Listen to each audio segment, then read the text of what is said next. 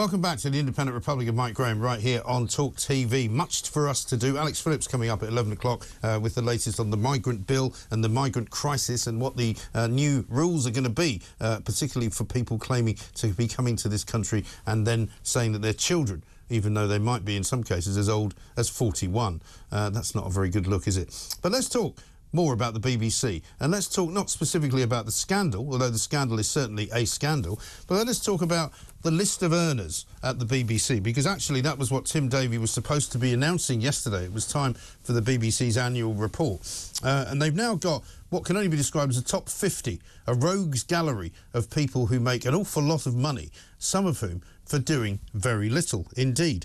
Now, I was saying earlier that one of the things that jumps right out at you is John McEnroe coming in at number 46, because he makes $209,999, which is an increase of about 25,000 on last year. Now, you might say that he's worth it. Kevin O'Sullivan said this is a guy who's a celebrity. He's a former multi-champion at Wimbledon. He's won Grand Slams all over the world. Yes, he is a good man to have in that commentary box, but it does seem to be quite a lot of money to pay somebody, £100,000 a week, just for the 2 weeks that he does Wimbledon. Meanwhile, of course, you can go right to number one and get Gary Lineker for £1.35 million. He is the highest paid BBC presenter. Zoe Ball, number 2, 984,000. Alan Shearer, number 3, up to 449,000, practically 450. Hugh Edwards has gone up from 414,000 last year to 439,000 this year. Extraordinary. And he is the only newsreader whose salary actually went up. Stephen Nolan comes in at number 5, 404,000. Fiona Bruce comes up to number 6 with 400,000. Greg James, also 400,000. Ken Bruce is in there, even though he's now left. He was making 394,000. Lauren Laverne up to 394,000. And Sophie Rayworth, that's the top 10, 369,000. And they all end up with 999, but effectively 370 grand a year. An extraordinary amount of money. And you might say, for not doing an awful lot.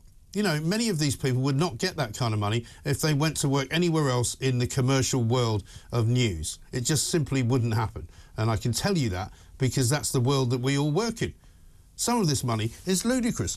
And as I said before, many of these salaries are not even actually revealed because BBC Studios, which is an independent production company arm of the BBC, pays for things like EastEnders, Happy Valley, Doctor Who, Peaky Blinders, Call the Midwife, The One Show. So all sorts of people like Michael McIntyre, Tess Daly, Claudia Winkleman, Richard Osman, Alexander Armstrong, Sandy Toksvig, Victoria Corrin, Romesh Ranganathan. These are all people whose salaries don't even appear on the list because they're kind of held in secret. This has got to stop. Surely, not just the scandal, but also now the amounts of money that are being paid to some of these people, and some of these people are behaving in ways which are simply untenable. It can't go on. The BBC, surely to heavens, has to now be told by the government that we cannot in any way, shape or form continue to use the way the system that we currently use. The licence fee must go. The licence fee must now become something which is voluntary. You should pay for it if you want it. You should pay for bits of it if you want them. Maybe you only want local radio. Maybe you only want BBC One.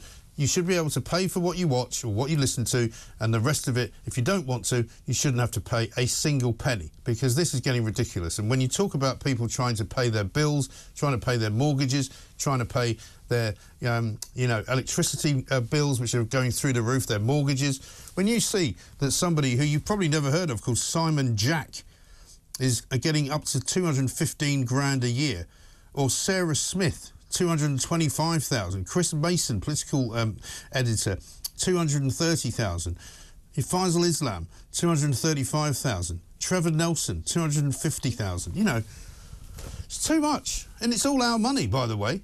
You know, if they want to earn it in a commercial sector, go and earn it in a commercial sector. That's fine. Make as much money as you want and pay tax, because that's what the government wants, of course. But this, I'm afraid, is too much. It's time to end it. End it now. Put it out of its misery and put us out of our misery. We don't need to be told to pay a tax to watch television. Sorry.